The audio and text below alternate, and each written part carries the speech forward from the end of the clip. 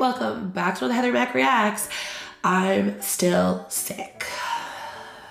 The nose is getting more stuffed the longer we film, so I apologize for this sniffly, stuffly voice, but I'm doing the best I can. Today we're going through some more Am I the A-hole posts, and if you like videos like this, make sure you subscribe because I post 5 times a week, every single week. Now, if you're ready, I'm ready. Let's get right into this first story. This says, am I the a-hole for giving my mom's cats away while she was out of the house? Yeah, I don't think you should give away someone else's pets, but maybe you have a reason. My mom, 54 female, has a pretty severe hoarding problem. Okay, that's a reason.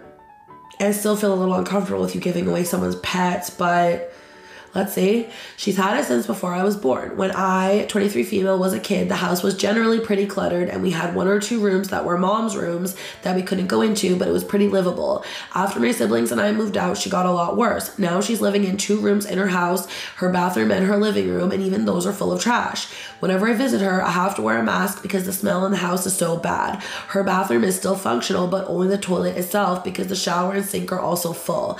The fact that my mom lives like this is bad enough, but she also has 4 cats. They aren't shelter cats, but rather cats my mom rehabilitated that she took off the street. None of them are well taken care of. They don't have litter boxes and she doesn't let them outside, so they just crap wherever. They all have fleas and probably worms because the house is so dirty, and she never takes them to the vet because she doesn't leave the house. I've spoken to my mom about this multiple times, but she won't listen to me. She took in her most recent cat just 2 months ago and is already trying to trap another cat that she found in her backyard. Problematic. My sister, 19 female, recently came back from college and was just as horrified as I am. My mom is a lot closer to my sister than she is to me, so my sister and I decided that she would get my mom out of the house while I stole the cats. My sister convinced my mom to go with her to visit our brother, and while they were gone, I managed to catch all the cats. I took them to a shelter a couple hours away so my mom wouldn't be able to find them. One of the cats turned out to have terminal cancer, so we ended up being put down, but the rest of them are currently up for adoption. My mom is livid. She has called me multiple times a day since this happened over a week ago, demanding I tell her where I took her cats and calling me a horrible person and a horrible daughter. She has also told all my siblings. Some are more angry at me than others, but most agree that what I did was wrong. Even the sister that helped me says she feels awful about it now and regrets doing it. At first I didn't feel bad at all, but now I am beginning to question my decision. Am I the a-hole? See, like, I don't feel great about you stealing someone else's pets, but I also don't think those pets were in a good, safe, and hygienic situation, and it wasn't fair to those cats either. And maybe you should have just called animal control because they would have taken those cats, and then you wouldn't have to be the bad guy. You could say, oh, the neighbor did it. Because yeah, I do think that the cats didn't belong in a house like that. It's not fair to them. One of them had terminal cancer, is probably in a lot of pain, and this woman would have let him just suffer until he croaked because she doesn't leave her house. So do I think you should have taken the cats out? Maybe not. Do I think the cat should have been taken out of the house? Yeah. I want to know what you think about that one in the comments. It's a little dicey, but I want to hear your opinion. And let's get on to the next story. Okay, this one's strange. It says, am I the a-hole for using the toilet while my fiance bathes? I mean, if you gotta go, you gotta go, right? I, 32 female, am currently not doing so great with my fiance, 29 male. I love this man. He is funny, smart, kind. He's nurturing and so patient with me. He teaches and does community activism and nonprofit work most of the day. Lately, he's been in a fight because he claims I frequently use the bathroom while he is using it for his baths. To be fair, he doesn't take baths frequently, but when he does bath bombs, skincare, and just soaks for some time. And he often lets me know he is about to bathe or take a shower to deliberately relax. He claims that he understands a few emergencies, but every time he has gone to sit in the tub, I come in not even 15 minutes later to use the bathroom. He says he wrote in his phone it's happened at least 10 times. It's a little excessive, lady. One night he broke down crying and said he just wanted space alone and he doesn't want someone taking craps next to his relaxation time. I think he is being overly sensitive and a bit dramatic, and I can't control when I need to use the bathroom. Another time he broke down and just asked, give me 30 minutes by myself. The toilet is right next to the tub, so sometimes he has tried to pull the curtain, but then will get frustrated, drain the water, and give up. Then he complains the hot water was wasted. I think my fiance is too sensitive. Am I the a-hole? Lady, could you give the man 30 freaking minutes? You're telling me you can't hold your poop for 30 minutes? You're telling me that you didn't know you had to poop before his bath and that now you can't hold it until after his bath? I call BS. If you're a server, you know how long you can hold your poop for, and it's a long ass time. I call BS. You're a psycho. You need to leave him the hell alone. Like, what is your problem? Give him 30 minutes to himself. Are you, is this some kind of like, not great and toxic relationship where you're like emotionally abusing him? Trying. Is that what's going on here? Because like he's crying because you're not leaving him alone. That's a problem, lady. Okay, I'm weirded out. I want to know what you all think about that one in the comments, and let's get on to the next story. Am I the a-hole for kicking my son's girlfriend out of our house? Reddit says they're not the a-hole, but let's see what we think. My husband, 58 male, and I, 56 female, recently met my son's girlfriend for the first time. He's been crazy about her. Apparently, they've been dating for a year before he decided to have her officially meet us.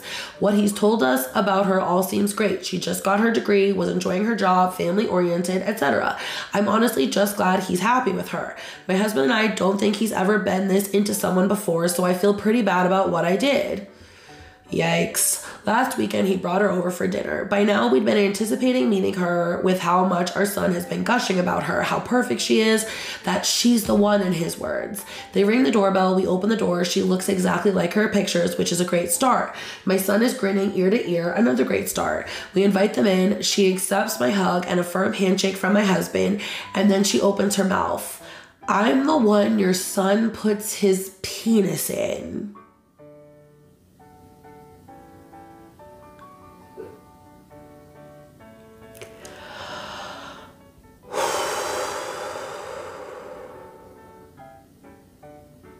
Okay, coming from the mom of a boy, if you walked in my house and said this about my son, I tell you to get the hell out of my face. Just saying.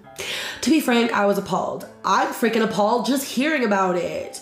I expected my husband to laugh. Both he and my son are jokesters, and as annoying as it can be, I love it, but this was just too much for me. Maybe I'm reserved, but of all the things she could have shared about my son, she told us that.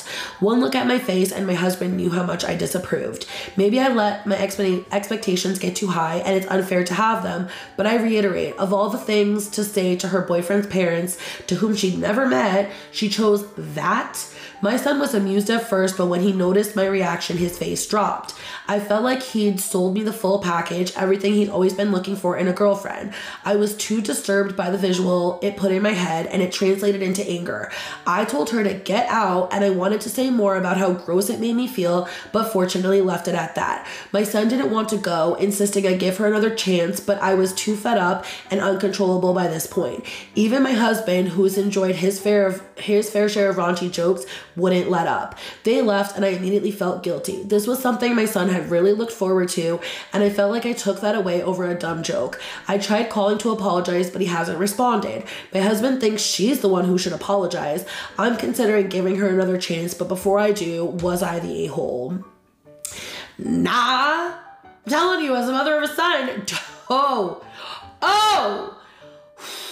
I'm having trouble just coping with that future in my head because I just don't know how I'd stop myself from swinging.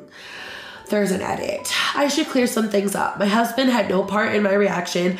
I did the kicking out, not him. I don't want him taking the fall for this. He said she should apologize, but I'm not expecting an apology. Sorry for the confusion.